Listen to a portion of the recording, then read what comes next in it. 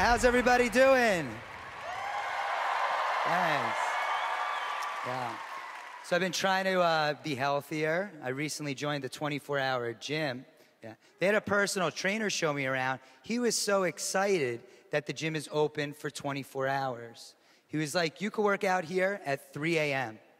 I was like, dude, if you see me here at 3 a.m., call an ambulance. Because I've been trapped under a piece of equipment since yesterday. Yeah. I'm weak. I had a girl ask me, do you mind walking me home? It's late at night. I live in a rough neighborhood. Yeah. I don't mind, as long as you don't mind walking me home right after that. My roommate's not too bright. I told him that if I win America's Got Talent, I'll get my own show in Las Vegas. He goes, don't go. I heard they pump oxygen in the casinos to make you gamble more. Isn't that messed up? I was like, it'd be more messed up if they cut off the oxygen. Thanks.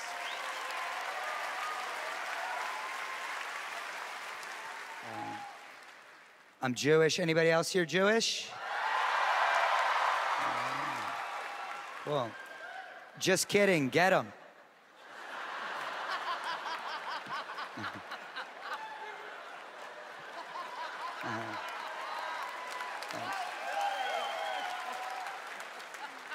No, in all seriousness, I am Jewish. I just do that to teach Jewish people not to do that.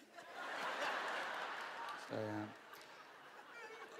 A lot of people have asked me, have I had any interaction with any of the celebrity judges? Well, as a matter of fact, the other day, I was on an elevator here at Radio City, and in walked the very beautiful Mel B.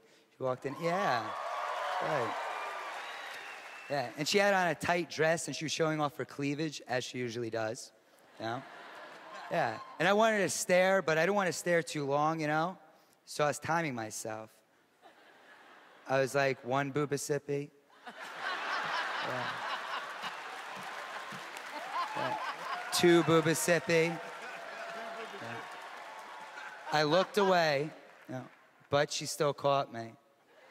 Yeah. 'Cause I counted out loud. So, thank you very much. Guys, that's it for me. Thank you so much, please.